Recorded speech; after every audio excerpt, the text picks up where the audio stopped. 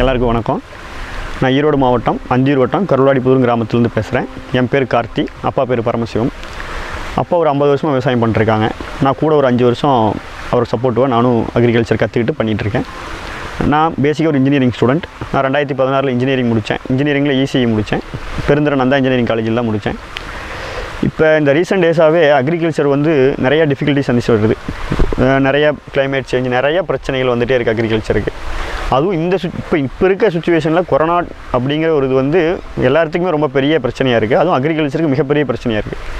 இந்த டைமில் மற்ற விவசாயிகள் எல்லாம் ரொம்ப சிரமப்பட்டுருக்காங்க. தண்ணீர் தோட்டத்துக்கு நீர் பாய்ச்சற விஷயத்தில் மிக மிக சிரமப்பட்டுருக்காங்க.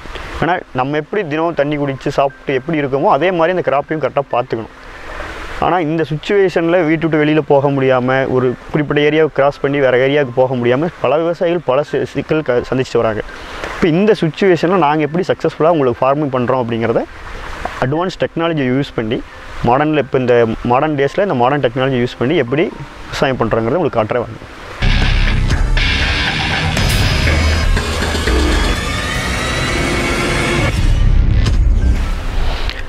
நாங்கள் ஒரு 12.5 ஏக்கரால் விவசாயம் பண்ணிகிட்ருக்கோம். இந்த 12.5 ஏக்கரால் ஒரு 8 ஏக்கரா வந்து ஒரு தென்னை மரம் போட்டிருக்கோம். அப்புறம் ஒரு 2 ஏக்கரா வந்து கரும்பு போட்டிருக்கோம். ஒரு 3 ஏக்கரா வாழை போட்டிருக்கோம். முதல்ல நாங்கள் இதுக்கெலாம் வந்து நாங்கள் மழைநீர் பாசனம் தான் பண்ணிகிட்ருந்தோம். அதுக்கு பார்த்திங்கன்னா லேபர் அதிகமாக தேவைப்பட்டுச்சு. வாட்டரும் பார்த்திங்கன்னா உங்களுக்கு ஒரு நாளைக்கு ஒரு 8 மணி நேரம் நீர் வந்து 1 ஏக்கர் 2 ஏக்கர் தான் பாய்க்க முடியும். அப்படி தான் இருந்துச்சு. சரி, இதுக்கு என்ன மாற்று அப்படின்னு சொல்லிட்டு அடுத்த ஸ்டெப்பு வந்து நாங்கள் சரி ட்ரிப் இரிகேஷன் போகலான்னு போனோம். ட்ரிப் இரிகேஷன் போனதுக்கப்புறம் அது எஃபிஷியண்ட்டாக இருந்துச்சு. தண்ணி மிச்சம், நமக்கு லேபர் காஸ்ட்டு மிச்சம், எல்லாமே மிச்சமாக இருந்தது. இருந்தாலும் நமக்கு ஒரு ஆள் வந்து ஒரு 1 ஹவருக்கு ஒருக்கா ஒரு கேட் வால் ஆப்ரேட் பண்ணுறதுக்கு ஒரு ஆள் பக்கத்துலேயே இந்த லேண்டில் இருக்க வேண்டியதாக இருந்துச்சு. நம்ம சைமல்டேனியஸாக வேறு ஒரு பிஸ்னஸ் பண்ணிக்கிட்டு நம்ம வீடு தூரமாக இருந்துட்டு அதையும் பார்க்குறதுக்கு நமக்கு கொஞ்சம் சிரமமாக இருந்தது. சரி, நான் முடிச்சு 2014 முடிச்சு வெளியில் வந்துட்டு சரி இதுக்கு என்ன மாற்று அப்படின்னு நான் யோசிக்கும்போது சரி ஒரு ஆட்டோமேஷன் பண்ணலாம், நிறையா டெக்னாலஜி ஆட்டோமேஷன் வந்துருச்சு, சரி நம்ம இதையும் ஒரு ஆட்டோமேஷன் பண்ணலாம் அப்படின்னு சொல்லிட்டு நான் இன்டர்நெட்டில் செக் பண்ணேன். இன்டர்நெட்டில் செக் பண்ணும்போது நிறையா 2-3 கம்பெனிஸ் காட்டுச்சுன்னா அப்புறம் அதில் மொபிடெக் ஒயர்லெஸ் சொல்யூஷன் ஒரு கம்பெனி இருந்தது. அது என்ன லொக்கேஷன் பார்க்கும்போது பெருந்திர பக்கத்துலேயே இருந்தது. சரி நம்ம அங்கே தானே படித்தோம், சரி என்னென்னு செக் பண்ணலாம் அப்படின்னு சொல்லிட்டு அதை பார்த்தேன். எனக்கு ரொம்ப பிடிச்சிருந்தது.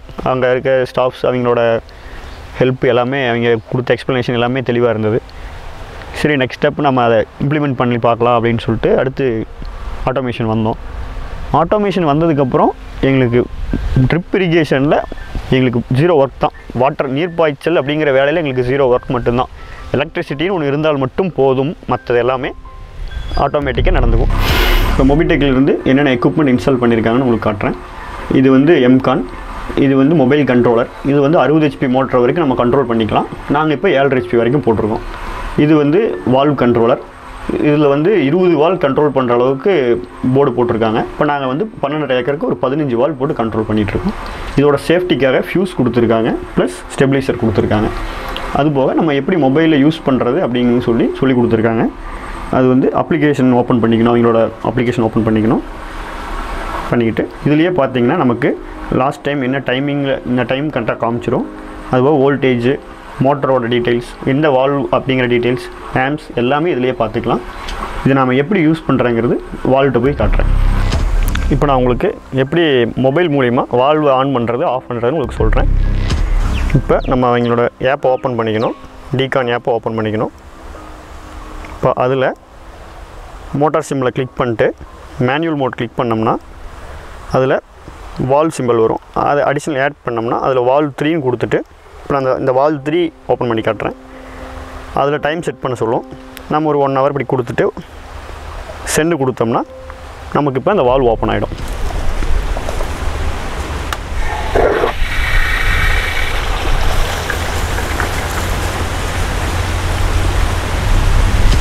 நம்ம இப்போ மேனுவல் மோடில் வால்வ் 3 ஆன் பண்ணியிருக்கோம்.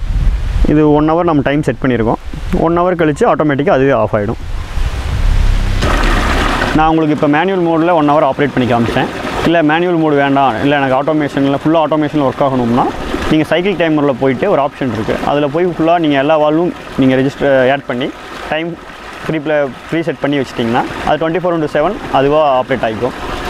இப்போ நான் இந்த கொரோனா உங்களுக்கு முதலே சொன்ன மாதிரி இந்த ஆட்டோமேஷனால் நமக்கு என்ன பெனிஃபிட், மொபிடெக் ஆட்டோமேஷனால் நமக்கு என்ன பெனிஃபிட்னு பார்த்தீங்கன்னா, கொரோனா சுச்சுவேஷன் அந்த 2 மாதம் லாக்டவுன், பெரிய டிஃபிகல்ட்டிஸ், யாரும் வெளியில் வர முடியல, உள்ள கொரோனா எங்கே இருக்குது எப்படி என்னன்னு தெரியாமல் ஃபஸ்ட்டு ஒரு 30 டேஸ்லாம் ரொம்ப இதாக இருந்தது.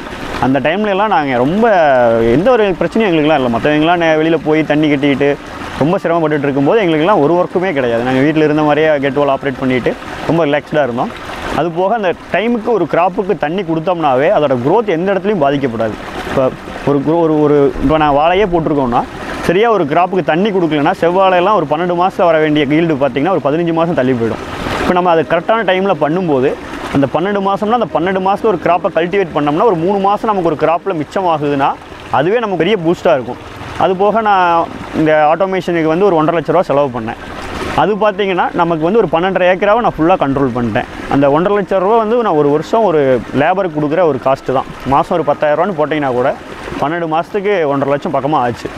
அது வந்து நான் ஒரு வருஷத்துலேயே திருப்பி எடுத்துடலாம். ஒரு ஈல்டு வந்து நமக்கு ப்ராப்பராக இருக்கும்போது நமக்கு ரொம்ப ஈஸியாக அது ஈல்டு எடுத்துடலாம்.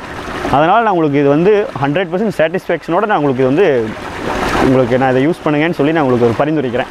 நன்றி.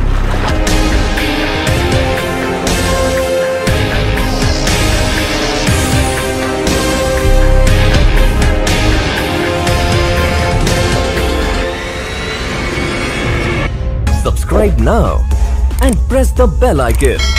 Never miss an update.